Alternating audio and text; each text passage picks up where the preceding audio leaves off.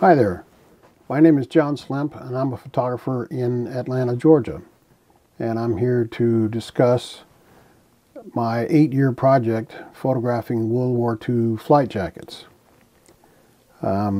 People ask me how I came up with that and etc. And I had known about the jackets for a long time, but I had never seen one. And in 2014, I asked around a group that I belong to, the Experimental Aircraft Association. We have a local chapter nearby. And I asked around if anybody had one. Sure enough, they had their uncle's jacket. They brought it in and I photographed it. And through one of my earlier clients, I had met Dorothy Cochran, who's a curator at the Smithsonian Air and Space Magazine, or I should say museum. And just for fun, I sent it to Dorothy. Hey, this is something I'm working on. Thought you might be interested. And 58 minutes later, I got a separate email from their curator of the aviation clothing collection, Dr. Alex Spencer. And he said, we have 15 jackets that'll work for your project. When can you be here? Well, obviously, I was stunned, elated, surprised. And a few months later, I went up there and photographed 13 jackets. And at that point, it started to take on a little more serious impetus, shall we say, in the back of my mind.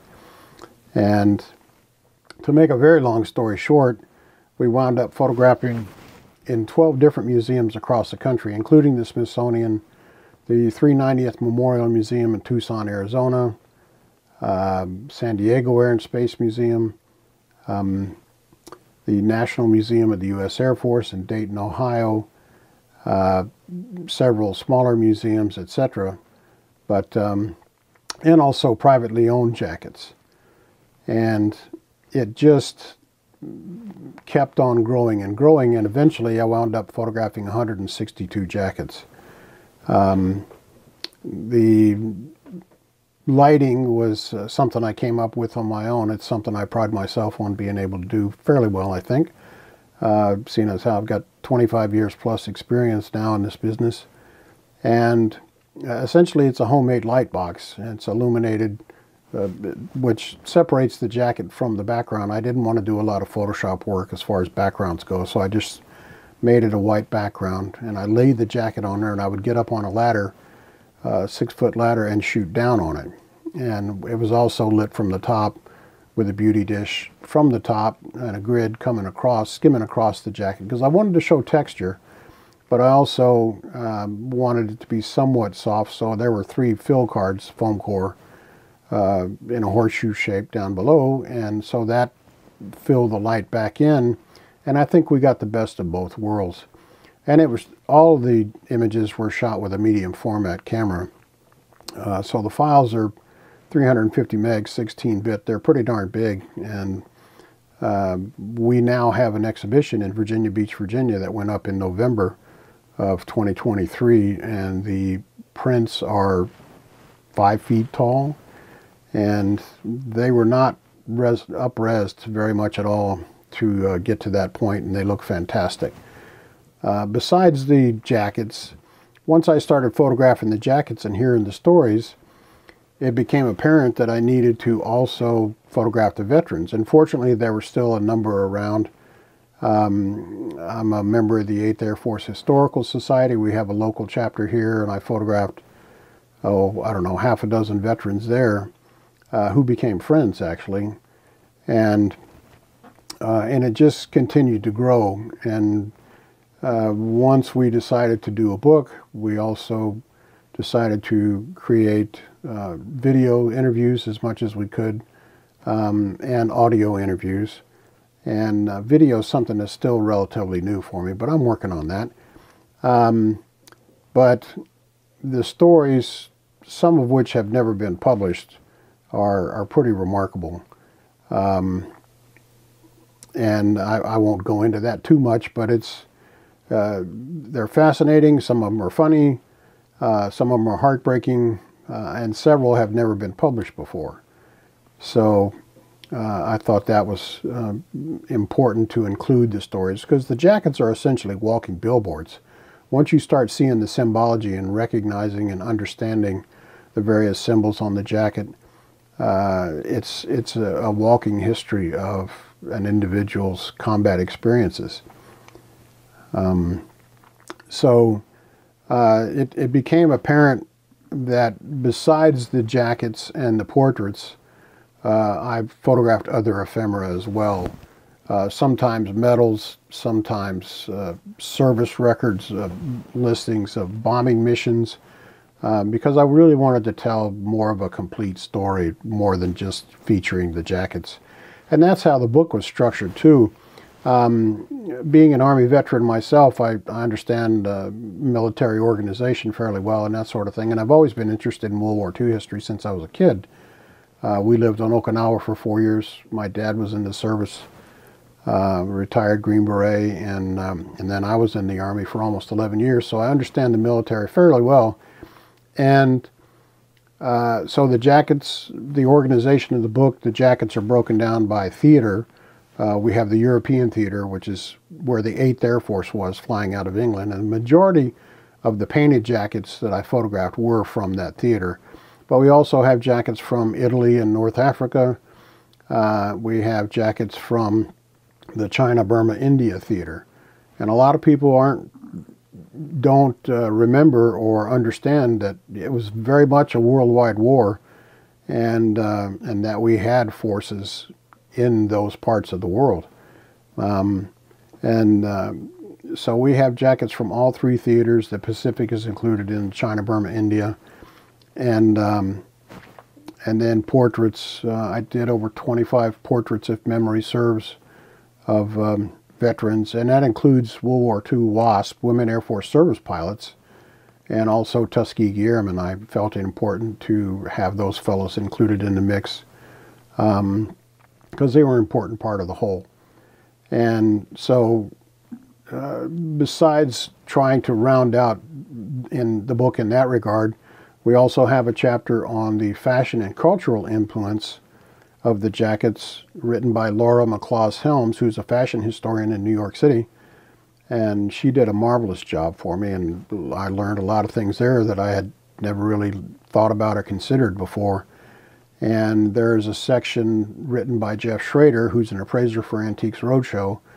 I put the word out on Facebook that I was looking for somebody to speak knowledgeably about about collecting the jackets, and several people referred me to Jeff Schrader. So I contacted him, showed him what I was doing, and he agreed to do a section for free, actually, which was super nice. And it's quite good. A lot of it's common sense, and he's a good writer too. His mother was an English teacher, so I didn't really need to adjust his text or anything. And it's a nice little section of the book. And then lastly, there's an FAQ section, frequently asked questions on how to take care of the jackets, written by a professional conservator. And I should say also, we have a professional index. There were several books done in 25 years ago on the subject, but they were not professionally photographed. They really don't feature much in the way of stories about the men's service, nor do they have an index. So I thought they were a good starting point, shall we say. The book was professionally edited. It's 398 pages. It's 12 by 12. You can see it over my shoulder here. And it was printed here in the United States. I thought it important to print it here in the States as well, since it's such an American subject. One thing I should also say is that while the jackets are in full color and that sort of thing on a white background, the portraits are black and white, and they're done on a black background. And I thought it would make a nice contrast visually, which turned out to be the case for exhibition and just in general. All the portraits were done with the medium format camera as well, so the detail's pretty exceptional. I invite you to take a look at the work. I just mounted an exhibition at the Military Aviation Museum, Virginia Beach. I may have mentioned that already, in November of 2023.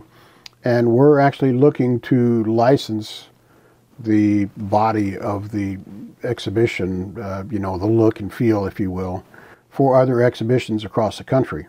And it's expandable. The graphic designer did a marvelous job on the graphics and so on, which you can see here.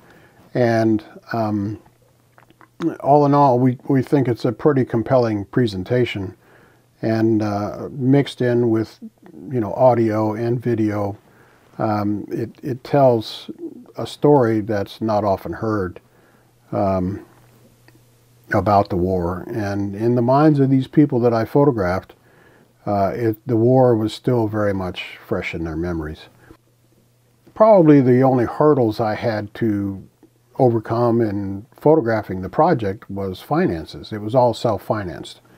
I didn't really want to go asking for money for people on, the various project GoFundMe and that sort of thing.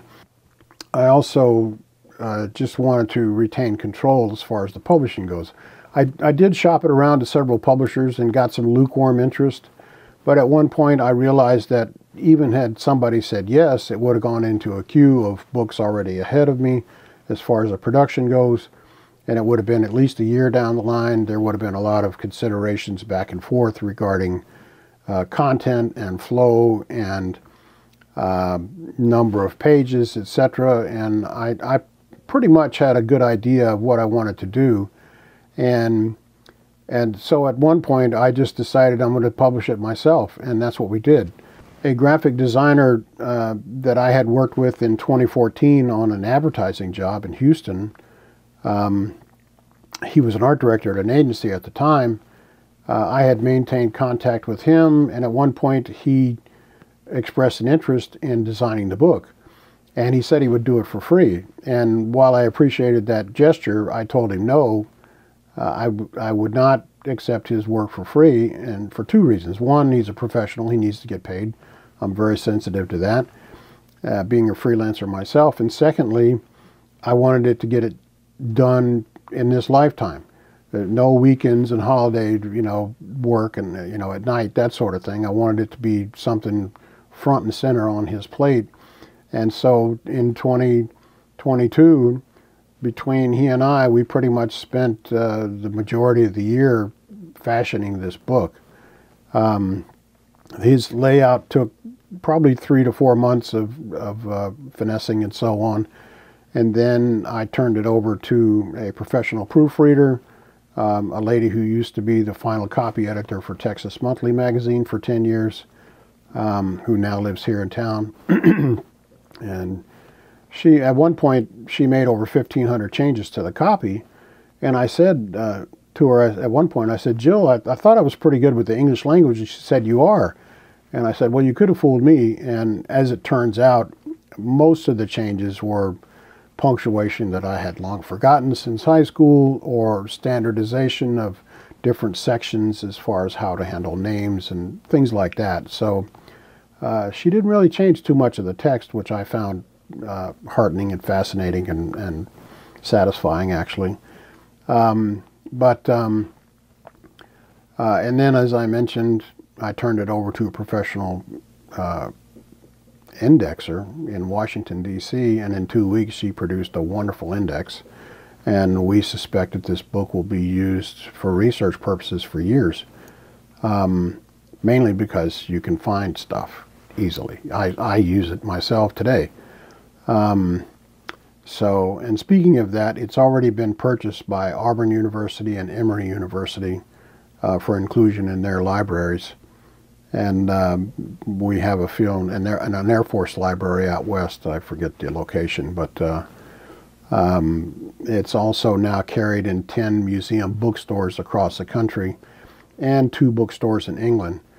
And we're in discussion with other bookstores. Just yesterday I got word that the Atlanta History Center is going to start carrying it, so I'll be carrying books down there tomorrow for their inventory and their gift shop. So it's been quite fascinating, that side of the business, learning it and so on.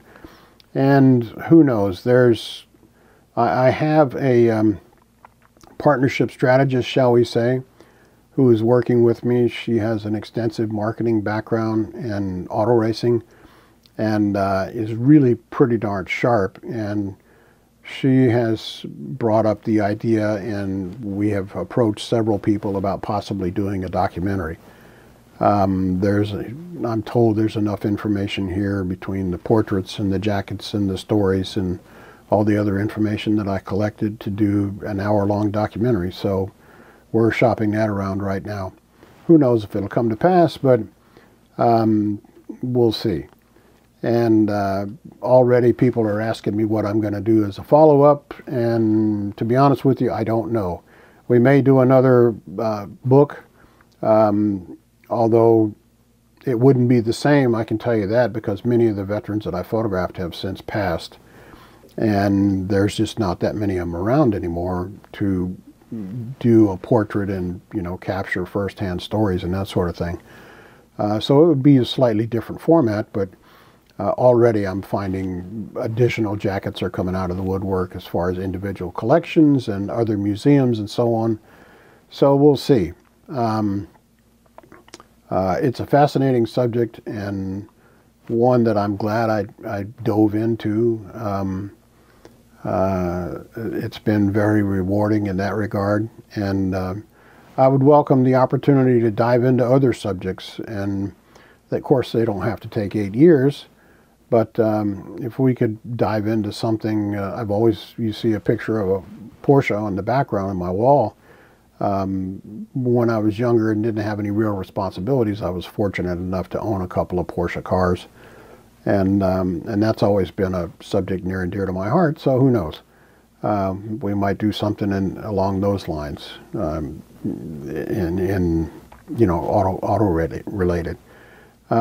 Anyway, there is a website, WWIIBomberboys.com. I didn't want to do just bomberboys.com because I didn't want the FBI showing up on my doorstep on Sunday morning. And you can find more information there. There's links to our YouTube channel, which we started, that has several of the interviews. And there's a portal there, of course, to buy the book. It is available on Amazon, but I try not to tell too many people that because they take a pretty healthy chunk. But it does have a far reach, that's for sure. I have made numerous presentations across the country. Last January I was in California, Plains of Fame Museum in Chino, where I spoke. I spoke at Oshkosh for the 3rd or 4th time. Last summer at the largest air show in the country, Air Venture, as part of the Experimental Aircraft Association, to a standing room only crowd, by the way. And then oh Lord, the 8th Air Force Historical Society, I spoke to them last fall. Also gave a presentation at the Military Aviation Museum. In December, I spoke to the Atlanta World War II Roundtable. And there's a chance that I'll be speaking at the Air Force Command and Staff College next month over at Maxwell Air Force Base in Alabama. So we've got several other presentations planned. I may be going to West Point to sell books there and possibly do a presentation, etc. So we've got a lot of ideas and things we want to do, and we think with Masters of the Air coming out later this month here in January 2024, it's another Spielberg and Hanks mini series, much along the lines of Band of Brothers. And it'll be broadcast on Apple TV, and don't know if we'll be able to, you know, piggyback on that in any way, shape, or form. Not to steal their thunder, but you know, I was working on this, I think, probably about the same time they started working on that. I don't know, but it's a happy accident, as it is, and very much along the same lines, I think, of what they're going to show in the series, the drama and just the overall hazards these guys faced when they were flying into combat in these aircraft.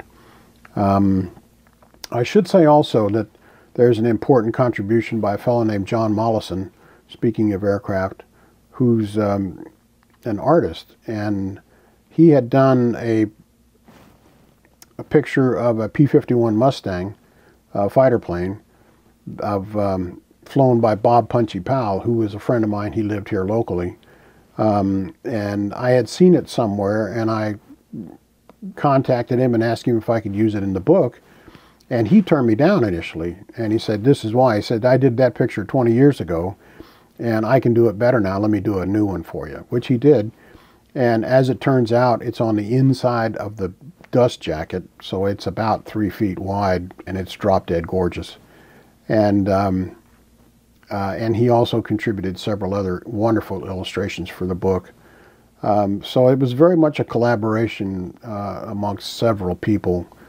I'm pretty darn proud of the result. Speaking of that, it's already won 2 international design silver. It's won silver awards in 2 international design competitions, including a Graphice 2024 design competition award, and it was shortlisted in the New York Art Directors Club competition last fall. So it's a handsome book. We think it's just done about as well as it could be, and all of the reviews that we've gotten from people who have purchased the book have been positive. Nobody's given it less than a 5-star review.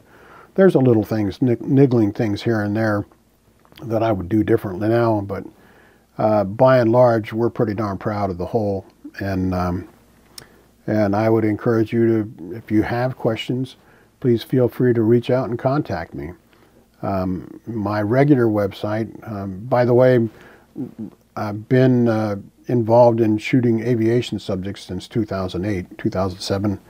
That's been my specialty. But the reason I chose aviation is because you can photograph people, you can photograph things on location, aircraft, machines, people working, just still life like I did with the jackets. There's the whole genre, variety of opportunity there.